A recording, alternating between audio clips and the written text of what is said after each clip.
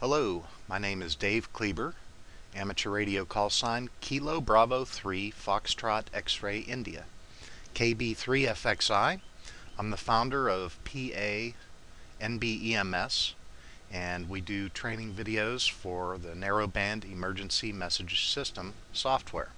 Today I'm going to show a little bit about how to make shortcuts to help better organize your files and to move files to and from different folders, and to create shortcuts on your desktop to help ease the use of the NBEMS software when you're receiving and sending different files.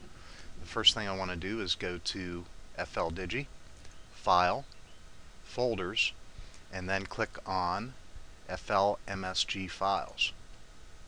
And what I'm going to do is I'm going to arrow over the wrap folder here, and I'm going to right click on that, and then I'm going to click on Create Shortcut. Now what I'm going to do is I'm going to take and drag and drop that shortcut onto my desktop. Now I can close this, and so whenever I'm doing FLMSG messages, I can double click on that right from the shortcut on the desktop, and here's all my send files, and I can organize these by date, and these are the most recently sent files. I'll close this and open it up again. And here's my most recently received FLMSG files. Now also, I can do the same thing with the FLAMP program. Go to File, click on Folders, and then what I'm going to do is I'm going to go back up, and I'm going to right click on the FLAMP files, create that shortcut, drag and drop that onto my desktop. So now I'll close that, and here's my received,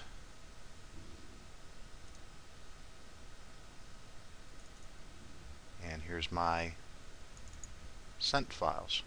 And again, you can organize them by clicking on the date modified. So that's the latest file that I sent with FLAMP. I can go and switch to the transmit view and see the drag and drop button here. I can take that, drag that right in there, and now my file's ready to send.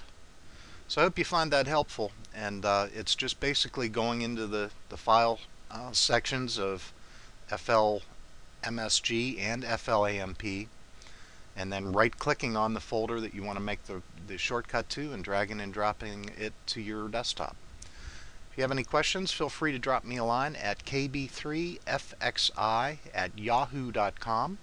We'll be glad to help you answer any questions, and good luck with NBEMS. Get on the air and check out the PA NBEMS Yahoo news group. You're all are welcome to join, and we'll be glad to answer your questions there too. Thanks, and 73.